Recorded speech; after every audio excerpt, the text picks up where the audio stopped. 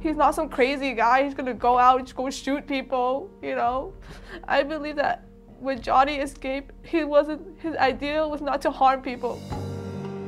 The family of captured Orange County fugitive Jonathan Tieu trying to make sense of his foiled shot at freedom. Tieu, part of a trio of jailed suspects whose daring break, eluding countless law enforcement agencies across the state, captured the nation's attention.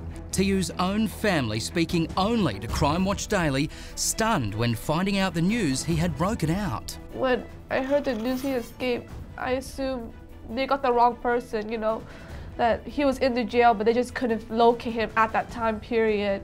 Sister Tiffany Tieu telling Crime Watch Daily her brother couldn't bear 5 years of incarceration, what she thinks motivated his escape. He goes back to the roof, he sees how close he is to being outside free. He said, why can't that be him? Tiffany and her mother, Luann Wynne, overwhelmed with emotion as they recount their own harrowing days of panic and worry. Every minute Jonathan was on the run, a lifetime of agony for his family. I feel like my life is over because it just scares me every moment. I don't know what my son doing out there, how he live, how people, especially how they trick him. The public shaken by the warnings from authorities, these three were extremely dangerous. The trio taking a cab driver hostage for several days, a gun shoved in his ribcage. Even an argument among the fugitives as they hunkered down in motel rooms with their prisoner over whether to kill him. 43-year-old Buck Duong ultimately turning himself in, leaving 20-year-old Jonathan with 37-year-old Hussein Nayeri, whom this family feared would harm him. My biggest fear is that the other guy's gonna realize that Johnny's gonna just weigh him down and have to get rid of him.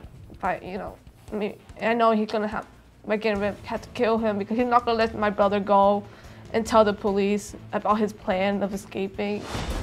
The family sharing with us exclusively the contents of a letter written and mailed by Jonathan while running from the law, alluding to a plan sheriff's detectives say was 6 months in the making. He writes, "I'm sorry I couldn't let you guys know because I knew you would freak out. Mum, I know you don't approve of my decision in this, but hey, at least be happy for me. I'm finally free after 5 years." Tiffany reading for us Jonathan's special message to his mother.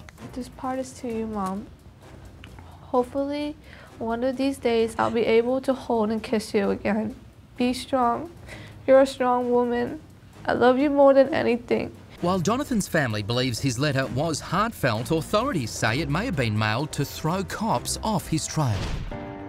The road to criminality seemed an unlikely path for a young Johnny Tieu, once a straight-A honours student with a penchant for drawing and a dream of designing video games.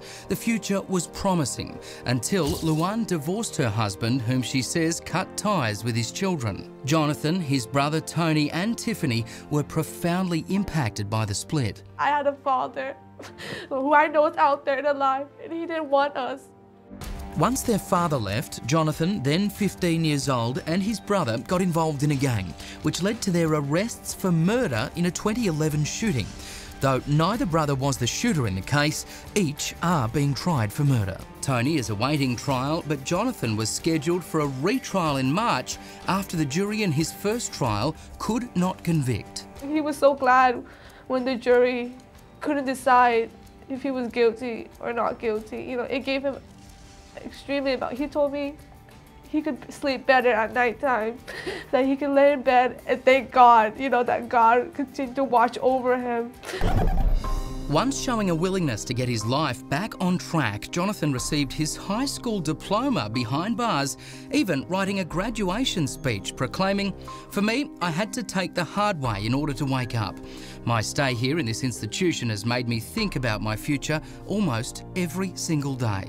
What motivated Jonathan to take such a huge risk, only he knows. But Orange County District Attorney Tony Rakorkis tells Crime Watch Daily there will be consequences. First, the retrial for murder, for which Rakorkis insists Jonathan was intricately involved. His part is not as the actual shooter, although he had an active part. So he was in the conspiracy and committing that crime for the benefit of the gang. And a host of serious additional charges for daring to flee. It'll be a few days or weeks before we are able to have all of that evidence laid out to the point where we'll be able to determine just exactly what we want to file. For the family of Jonathan Tieu, the bright light that once shined on his future is now overshadowed by an ever-darkening, daunting cloud. Was this the life he wants to continue leading on, or does he want to change, be a better person for my mom, so she can like show him off to the world, like, look at my son, you know, I'm so glad he's my son.